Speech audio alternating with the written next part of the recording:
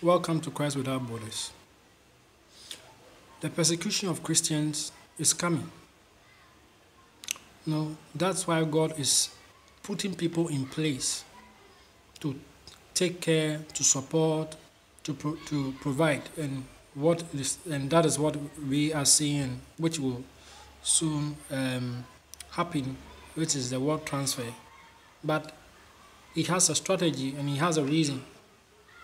The persecution of Christians is coming. You are showing it to me. The persecution of Christians is coming. But before that, He's putting people in places and positions for the world transfer. So that we carry out the last evangelism. Whoever wants to be saved will be saved. Whoever doesn't want to be saved will go their own way. And as we speak, people are choosing sides.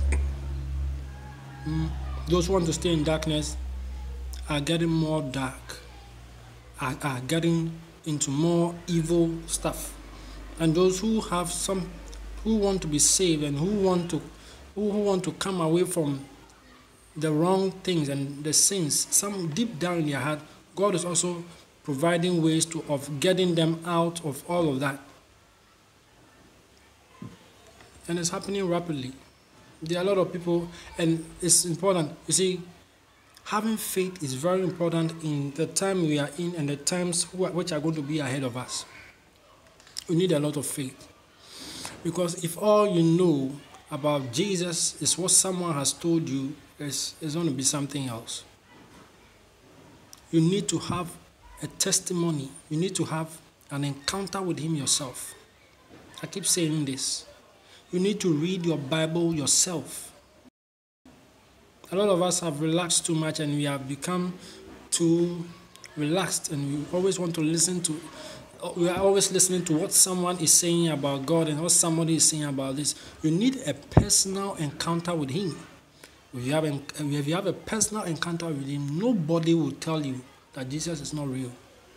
Nobody will be able to deceive you and lie to you that He is not alive, because you would have had a testimony yourself. You would have had strong foundation, strong proof that this man is alive and He is real.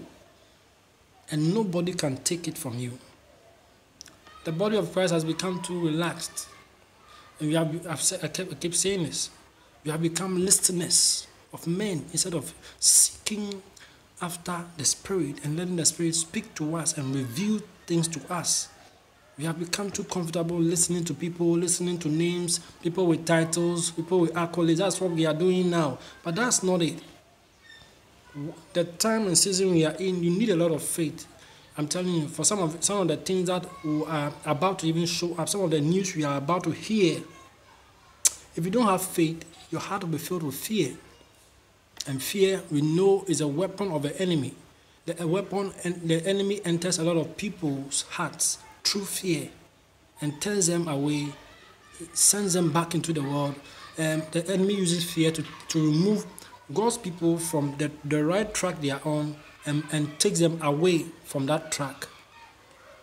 You need to have an encounter yourself and know that it is true. You know. So this is a time we have to partner with the Holy Spirit.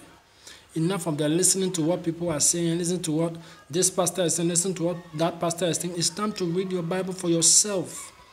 It's time to seek the Spirit. Because when the Holy Spirit shows up, He shows up with faith. I'm telling you. The Holy Spirit, He works with faith. He's a spirit of truth. He's a teaching spirit. He's a spirit that reveals everything that is covered. I'm telling you. The Holy Spirit is waiting to reveal a lot of things to people, but people are not ready. We have become too relaxed. And it's not going to help. It's not going to help. God has put people in position to bring the people to Him, to point the sheep to Him so that He will do what He's supposed to do. God has positioned men behind pulpits to point the sheep to Him so that He, through the Holy Spirit, who is a teaching spirit, who is the spirit of truth, who is the spirit of revelation, will start bringing some things to their understanding, and they have refused because they want to be listened to. That is what's happening now. A lot of the mega churches, they want to be listened to. They want you to listen to what they are saying, and they don't want you to to form a relationship with the Holy Spirit, to listen to what the Spirit is saying. As the time you are in, it's very important that you start listening to what the Spirit is saying himself. Enough of the following of men and listening of men. We have become worshippers of men. They are supposed to point you to Jesus Christ so that Jesus will do what he is supposed to do, but they have refused because they enjoy that thing. That thing that comes with it. There are 1,000 people are listening to me and all that. No. They are supposed to point the sheep to him.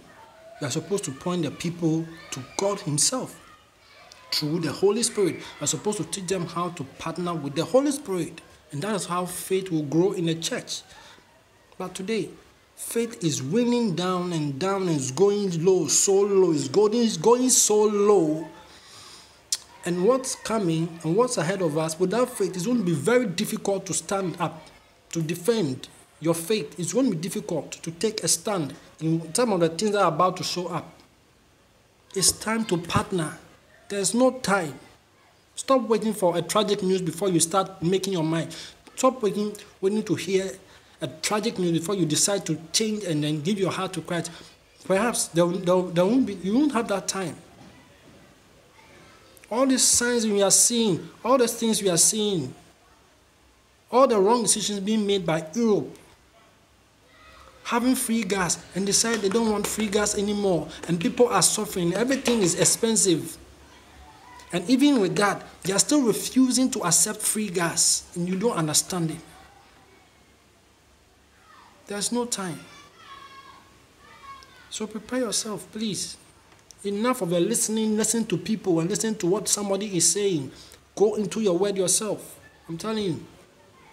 Go into your Bible. You have to read a lot of the Pauline books. A lot of the things Paul was teaching. A lot of churches don't teach those things.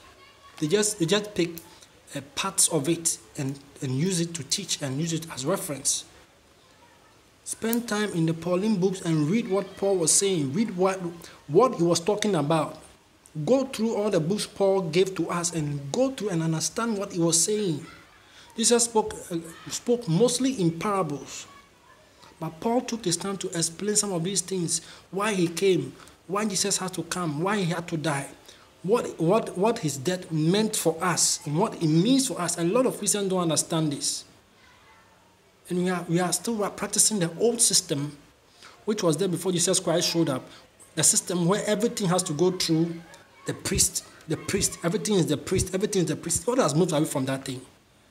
He has moved away because he wants to come connected to him. The partition in the Holy of Holies was torn into two. What does it mean? It means now all can come to me personally through the Holy Spirit. The Holy Spirit is there. He's waiting for you to partner. But a lot of people that you have not been taught or you yourself don't want to do the work. And that's a problem. This is where I end this. There is something ahead of us. You need faith. I'm telling you, you need a lot of faith. You need a lot of faith to be able to bypass, to be able to stand your ground in some of the times ahead of us. Is it enough of listening to what this pastor said, what that pastor said, what that book? Enough of that. It's time to go into your word yourself and seek to have an encounter with Jesus. Seek to have a proof that Jesus is still alive. Because some of the things coming, if you don't have faith, it's going to be difficult to stand.